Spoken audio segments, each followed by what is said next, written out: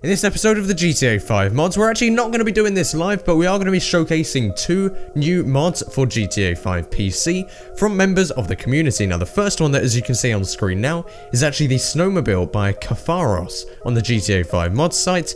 And next, we're actually going to be showing off the Sparrow from GTA San Andreas by Popos1. So, if you guys would like to download these, there'll of course be a link to it in the description down below.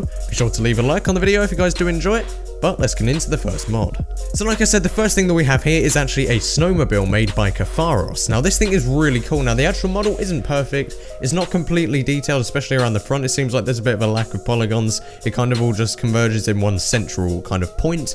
But nonetheless, it was still really fun to drive. Now this thing will actually replace the Blazer by default, which is of course the quad bike in GTA 5.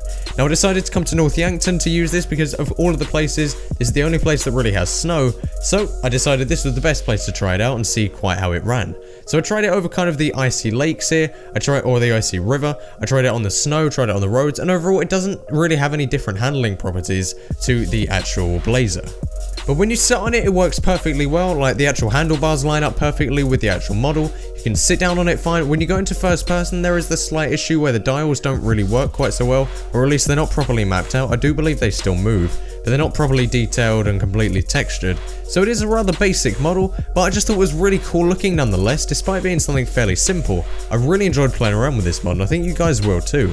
So, like I said, there's of course going to be a download link to that in the description. It's by Kafaros on the GTA 5 mod site. I definitely recommend trying this out in places like North Yankton if you can spawn it in with a trainer. This is just the best place to try it out, really. But, of course, it does replace the quads. If you go around maybe Sandy Shores trying out this vehicle, you'll see other snowmobiles actually being driven by NPCs around the street. So it's just a funny little thing that you guys may want to check out.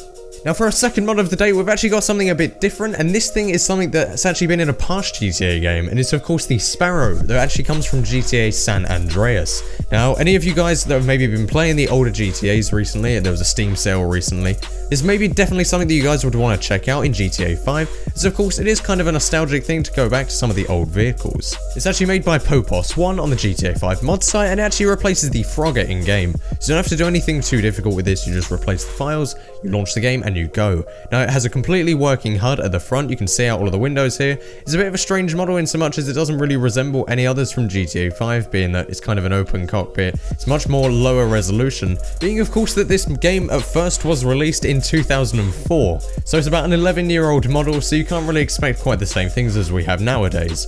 But I definitely recommend you guys go check this out as well. I really enjoyed flying this, even though I've never actually played through all of San Andreas. Played through a bit of it, and I have actually checked out the Sparrow, and I just really liked having it in this. It's a very long chopper, it's got a very long tail to it, and it just obviously doesn't really resemble any others in the game. It's just very unique being this from such an old game, but I really enjoyed flying this around. It's very low down to the ground, it's very flat, so I definitely would recommend that you guys go check this out if you guys would like to download it. There'll of course be links to that in the description like I said.